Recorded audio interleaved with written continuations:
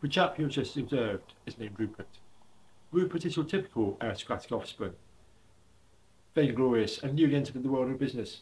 He strives with the swagger of a man who has never encountered anything his wallet or wit couldn't obliterate.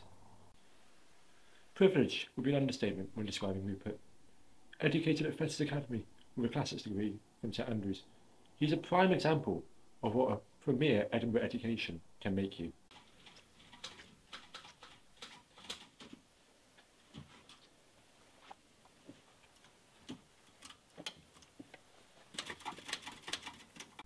Good afternoon, gentlemen. I must admit, your proposition is fascinating. Your commitment to your staff is commendable. And also, the commitment to your journalistic integrity is something that cannot be understated. But something about your operation lacks a certain je ne sais quoi. Well, we're open to suggestions, Mr. Moore. Mr. Moore, we are not a large publication. We simply don't have the resources or manpower to make the changes that you're asking for. But we do believe in our establishment, and we're open to making some changes to make things work. Changes is an understatement. You need to think bigger, less local, if you want to be pulling the wallet of Moore Investments. Because if it's not making money, I do not wish to be involved. And who's going to be funding this expansion of yours? Who's going to be coordinating it? Is it going to be you, Mr. Moore, was it? Well, I think you've got to understand that we're going under here. We're struggling to stay afloat at the moment. We have staff that depend on us, that need us. I mean, I think 20% of 50,000, which is what we're offering you, is more than enough to cover it. The offer from hard done by editors was indeed generous. The Calton Press was a renowned historic Edinburgh publication. Any normal person would gladly take a stake in the paper, however not Rupert Moore. Rupert Moore is a man consumed by growing his already vast fortune. He dreamed of a Monte Carlo villa filled with Fabergé eggs and other such pomp. He, much to the despair of the editors of the Calton Press, was not motivated by emotions such as humility and empathy. My good sir, I admire your candour. It's as refreshing as the summer breeze, truly. However, your proposal, it's just in a different trajectory from ours. What do you mean doesn't align? All we're asking for is a lifeline for our staff.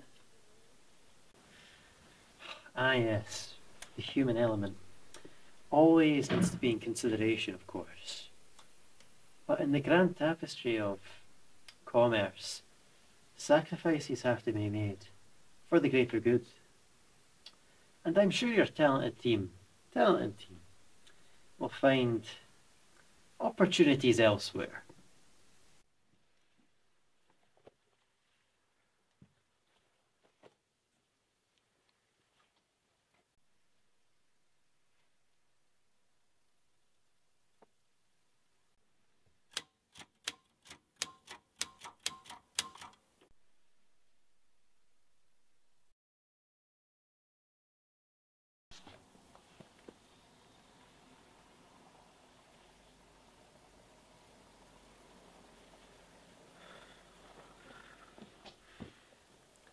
Now, Rupert Moore had not been previously unaware of the Calton Press.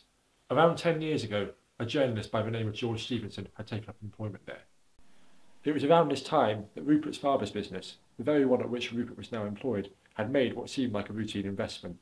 The investment was in a restaurant named Grand Cumbernauld Bistro. The restaurant, despite its unfortunate name, began to garner a loyal clientele.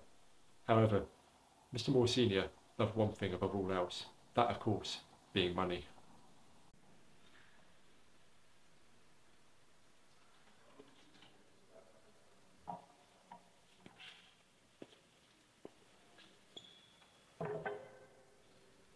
I've always had a passion for the restaurant business.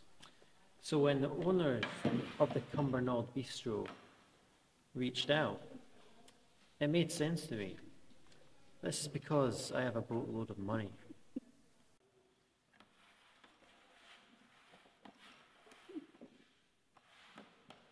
Ah, my esteemed benefactor. Your presence here is like the final piece in a complex puzzle of delightful gastronomy and ambience. Well, it has been said that I have that effect on the places that I patron. Without the knowledge of the two owners here, I had received several inquiries from developer friends of mine to seize their land.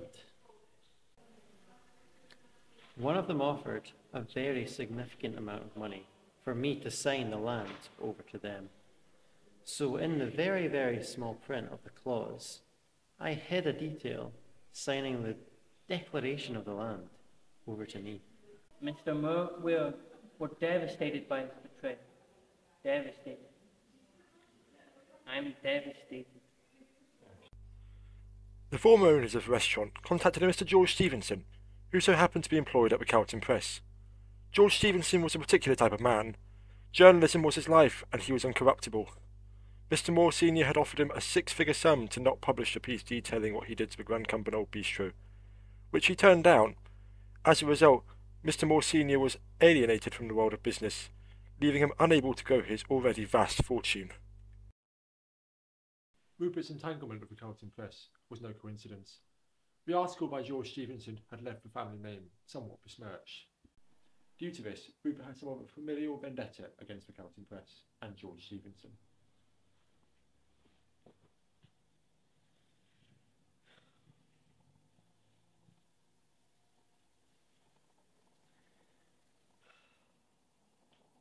Hello, it's me.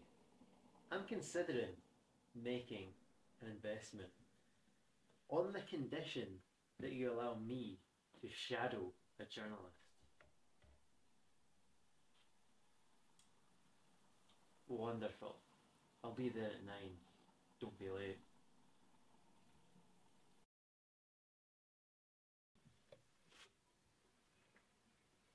Ah, welcome back, Mr. Moore. This is George. You'll be shadowing him today. Mr. Moore, George, Mr. Moore.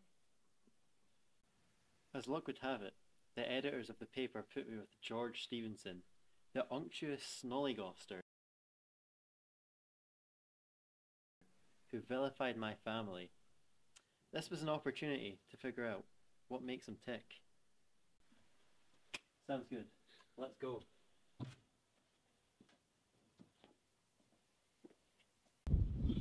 This Rupert is Percy. He's a very passionate pigeon advocate, and he's very upset about poop or something like that. Are you the journalist? George Stevenson, Calton Press. The pigeons, man. How are they supposed to survive? The council clean up their feces. It's disrupting their way of life. And how would you propose to rectify this issue? Let the pigeons live, man. Oh, I dream of a world where pigeons and humans can live together. Oh, God, I love pigeons. Right, and what does it have to do with their fecal matter? I don't know. I mean, it's their business. I mean, at the end of the day, it's their world and we're just living in it.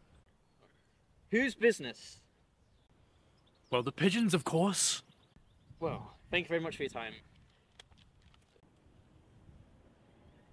Ah. Please, man, you have to listen. If we erase this, it's like they were never here. It's a symbol. It's a symbol of their existence. A symbol? Yes, a symbol. It's like the cherry blossoms in Japan, or the autumn leaves in Vermont.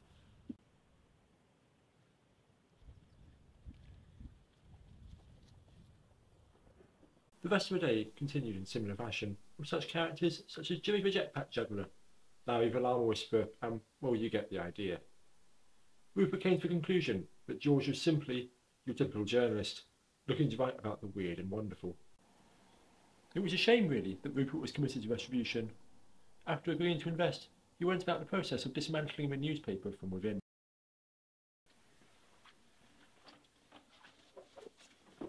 Ah, Rupert, perhaps you'd be able to tell me why a group called the Urban Avians Advocacy Union has, bought the whole building here?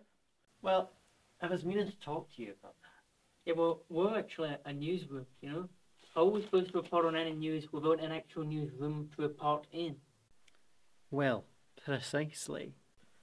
And what's that supposed to mean exactly? You're a newspaper. You can't possibly function without a newsroom. What? How do you mean? You have disrespected the Moore family name. Does Moore not mean anything to you? My father, he may or may not have shut down a small independent family business for his financial profit. But who hasn't? So I've decided to close down your newspaper. Anyways, see you later.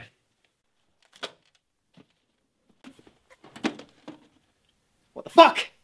Yeah, and how about this as well? You've stuck up for...